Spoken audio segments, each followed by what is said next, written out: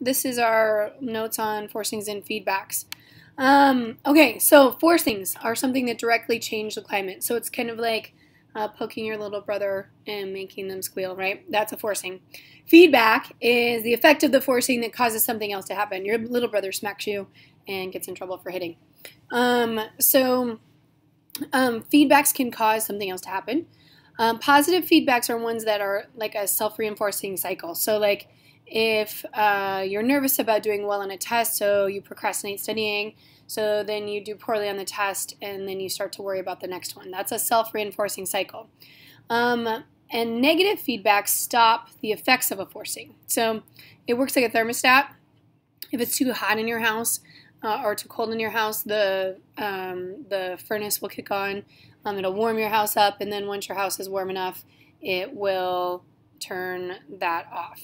And so the thing about a forcing is that it can lead to feedbacks, and then those feedbacks can either enhance or stop forcing. And notice enhance has a positive after it and stop has a negative after it, because forcing the feedbacks, if it's positive, doesn't always heat the atmosphere or cool the atmosphere. Same thing with negative. It's more about how the feedback relates to each other. So we'll talk about that here in a second. Some example forcings that we want you to know about are greenhouse gases. We talked about that a little bit last week because they absorb more of the incoming radiation. And radiation is another one, which is how much energy is actually coming in from the sun. And so there's lots of things that can make that change. Sunspots, which is this upper right-hand image, or this yellow line here, are one of them. And so the more sunspots there are, the more solar radiation we have, and that goes through about an 11-year cycle. That's the important piece of this little tiny graph right here, is that yellow line. That solar activity we see is declining, but our temperature is still increasing. So we know it's not the energy coming in from the sun, but it also includes these Milankovitch cycles. It's how eccentric our orbit is, which that's really extreme. Obliquity is how much we're tilted, and precession is how much we wobble in our tilt. And so other things can be like the amount of water vapor in clouds and ice. So the albedo of the planet can also impact the amount of radiation, right? So how much gets reflected. But albedo itself is a feedback, so we'll talk more about that here in a second. Another forcing that we have is the El Nino La Nina cycles. The ocean acts like this huge heat energy pump. It moves heat energy from the equatorial region up and down to the poles, and it does that through both surface and deep currents. And El Nino and La Nina are specific cycles of those currents, and what we've discovered is it slows that ocean heat pump down. It doesn't move the heat energy around as much, and so when we're in one of those cycles, and you can see how much that changes over time. We've had El Nino events are the up ones, and La Nina events are the down ones. It can change local like weather patterns. For example, we can get more tornadoes or more flooding or whatever here in the Midwest. But it slows, the important part is it slows that ocean, because it's changing the surface temperatures, it slows that ocean heat pump down. So the heat doesn't get redistributed around the planet as easily. And then the last one you need to know about are aerosols. Aerosols are pollution that is in our atmosphere. It can either reflect and scatter light and cause some cooling, or it can be soot that darkens ice and snow and changes our albedo. Both, whether it's pollution that scatters the light, those are both impacting the albedo of the planet. And again, that is a feedback. And so reminder that albedo is how much light is reflected. So you can almost use those interchangeably. The thing is, albedo talks about color. So if it's high albedo, you get lots of light reflected. If it's low albedo, you get lots of light absorbed. And so if we have black carbon soot from like the Industrial Revolution from burning coal, you get a low albedo and it will cause warming. But another example are volcanoes. Volcanoes can spew the sulfur dioxide up into the upper atmosphere, where they will act like little tiny mirrors. So these aerosols can act like little tiny mirrors, and it can cool the planet. So an example I'm gonna show you a picture of here is Mount Pinatubo in Philippines, and this caused a 0.5 degree of cooling. And which is important because when we're talking about climate change, we're talking about 3 degrees Celsius. So 0.5 degree is pretty significant. So in this first left image, we see before the eruption, how many aerosols we had in the planet, and we don't really see much. It's all blue. And then the next image, we see right after the eruption, we can see this big red band kind of along the equator. And so that was right after the eruption of Mount Pinatubo. And then we see over time how those disperse. And so that caused a 1/2 degree of cooling. So volcanoes, while they also spew gases that can be greenhouse gases, also can cause cooling in terms of global climate. So those are some examples of forcings. Some examples of feedbacks are albedo. So you've heard me mention that twice. And so what we have with albedo, when we're talking about albedo and feedbacks, we have to think about, when we're talking about feedbacks, we have to start to think about how these things are starting to relate. So we've talked about radiation and Earth's energy, and we've talked about forcings. Now, how do those pieces fit together? So we're going to start with albedo. And again, high albedo is more reflection, lighter color. Low albedo is less reflection, darker color. So ice has a really high albedo, so anything with ice and snow. Water and land have a really low albedo. So if we lower the amount of ice, we lower our reflectivity and we increase absorption. So when we're talking about that incoming solar radiation, how it gets absorbed at the surface, if you darken the surface of the Earth, you're going to get more absorption. So here, this is an example of a positive feedback loop. So we have ice loss causing a darker surface means more radiation absorbed, which gives us higher temperatures. And if I have higher temperatures, I'm going to get more ice loss. And you can see how that's going to impact by reinforcing this circle that we have here. And so we can see kind of what that looks like in this image on the left and on the right from 1913 to 2012. This is in the same location, same time of year, but you can see how that glacier changed the albedo of the land. The thing to keep in mind with positive feedback loops is it's not the same as heating and cooling. So here's the same positive feedback loop, but I just switched the words. I made them all opposite. So if we gain ice, we have a lighter surface or a higher albedo, we get more radiation reflected and lower temperatures. So ice and albedo, no matter how we frame it, is a positive feedback loop. The one on the right will actually lower temperatures. The loop on the left will actually increase temperatures. But both are positive feedback loops. So don't let yourself be tricked into thinking that one means warmer temperatures and the other means colder temperatures. That's not how it works. It's whether or not it reinforces itself. So a negative feedback example would be like this one. So here, and this is a very temporary example. We gave the one of the thermostat in your house, but if we have a higher temperature, we have a higher capacity for water. I'll talk about higher capacity here in just a second. So you have more clouds, which that will then change Earth's albedo, also block a little bit of that sun, and will lower the temperature. So a negative feedback won't circle back around. See how I have a higher temperature here and a lower temperature here? So because I have two opposites, that's a negative feedback. So keep that in mind when we're talking about feedbacks. We're talking about whether or not it reinforces itself or not. So what's that capacity piece? Well, before we learned about molecular kinetic theory, we learned about how when molecules move faster and spread out more when they have more heat energy. When they move farther and spread out more, there's more space between them to fit other things. And so capacity you are probably already familiar with. It's how much something can hold, like a 20-ounce pop bottle or a 6-ounce coffee cup, so and whatnot. Air, if it's warmer, has a bigger capacity. So if you're using your note sheet, you would label that big glass warm and that small glass cold. But air has a capacity for greenhouse gases. And so the warmer the air, the bigger the capacity for those greenhouse gases. And so if we have warmer air, we get more evaporation and more water vapor in the air.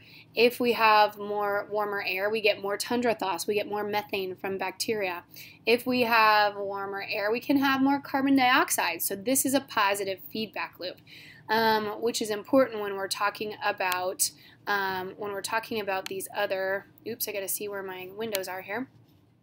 So this first one, what we can see here is we've got an animation, and it'll show you how carbon dioxide is kind of on this left-hand side, global temperatures kind of up on the right-hand side. So as temperature goes up, our carbon dioxide goes up, and what's super important is this little steep bit. So we can see how it kind of goes up and down over time, but all of a sudden we have this big jump. that's a little bit problematic. I'm just going to let it play one more time. All right, so here on this one, what we see here, this one, let's see if I can get, this is atmospheric carbon dioxide concentrations. This is by pixel movers and shakers. And what we can see here is from pre-industrial to current times, 2017, it's a little old, carbon dioxide just increases over time, right? So which brings me to this last one. Make sure you guys can see what I need you to see. So here what we have, whoops, let's restart. Here we have a 100 by 100 piece cube. And so on this one, what we see is if we have 100 parts per million, because that's a million pixels per that cube, that's 180 parts per million, which is where we would have been at the carbon dioxide at the last ice age, and 285, which starts the Industrial Revolution. So now, if we add temperature, and so you'll see temperature on the left. Oh, I guess that's carbon dioxide on the left. And you'll see the yellow pixels start to show up. So as global temperature increases, and this is kind of our increase in carbon dioxide over time, what we see is we see this big jump starting about now in the 1970s. And you'll notice the change in the steepness of the line. And that's because of the positive feedback loop, right? As we change the temperature, we change that feedback, and we start to amplify that impact of that increased capacity. So we see just that drastic change in the slope of the line. And that's one of the things that really makes us kind of concerned as scientists and as citizens, is because of that change. Here's another example of that same change. We see this temperature line in the middle. You'll also notice there's a carbon dioxide line, which is this blue one, and the methane one, which is this other one, this red line. And so when we look at this graph, what I want you to notice is we kind of have these are in lockstep, right? So if we see the temperature go up, we see the carbon dioxide go up, we see the methane go up. And when the other goes down, so does the other one. And so we can kind of see how that temperature and capacity are related, right? And this goes back 800,000 years. So we're talking a much longer time frame. And notice how all of these, they're kind of the same scale. They're all about the same height. They're going at the same rate, whatever. And now we get to now. So if we take this down to 0 years present, notice how our carbon dioxide graph, we would have to rescale the entire graph to fit this last little chunk. And nowhere does it ever go higher than 300 parts per million. And in 2018, we hit 411. I think we're at 413 now. So you'll have to look up current levels. But notice how that whole scale of that graph changes. And so that feedback loop gets really important because it will magnify the impacts of those relationships. Another feedback we want you to know about is biodiversity. So one of the questions we were talking about was how that bell is in the video, not in your real life. When we talk about biodiversity, how many organisms are in a place. And so as we start to, when we started the unit, we were asking questions, and one of the things we were asking about was polar bears, right? And so cooler climates at higher altitudes or higher latitudes, remember, where do they go, right? So if it's warm where I live and I can go north or I can go up a mountain, I can get to someplace cooler, but what happens if I'm already at the top? So we're going to see an increase of invasive species. So that little inset image, what you see there is some cedar trees in Nebraska. Those are an invasive species. They're not supposed to be in our grasslands and on our prairies and in our ranch lands. And so those are one that we have to be pretty, we can be pretty aggressive at trying to control. We're not going to make them go extinct, but they are an invasive species in our state. Our current rate of change is about 3 degrees Celsius, so that's why Mount Pinatubo is a big deal, because that's a half a degree is a lot. That is very comparative to our last global warming event that was natural, and in that global warming event we saw a 92% species loss. 92%. So when we're talking about that 92%, are humans going to be 92 or are they going to be 8? We're going to be 8. We have brains. But what's the impact on our lives when we're talking about that other 92? Another example we have for biodiversity are corals. So one of the questions we asked was about coral bleaching. So turf algae is the first thing to come back, so we can see that kind of green, slimy stuff there. And then the herbivore fish, these like brightly colored little friendly guys, come and eat that turf algae, and then they do their thing, they poop. And that increases the food for other things like corals, so they should be able to come back. But these lionfish are an invasive species that come in and kill these guys off, which means nobody's there to eat the turf algae, and therefore the coral can't come back. Another example we have there is ocean acidification. Carbon dioxide dissolving in the ocean creates the ocean acidification, and so while they need carbon dioxide, it still makes it so that they can't recover. And so there's lots of different impacts of that biodiversity in terms of creating other events that happen because of a forcing or a feedback. There is another example. This one's going to be linked at the end of this video. It's one by Sustainable Man, and it's about how wolves can change rivers. So it's going to be one, trophic cascades are how we, what are the ripples we don't see as human beings? What are the things that we could make happen that we don't anticipate?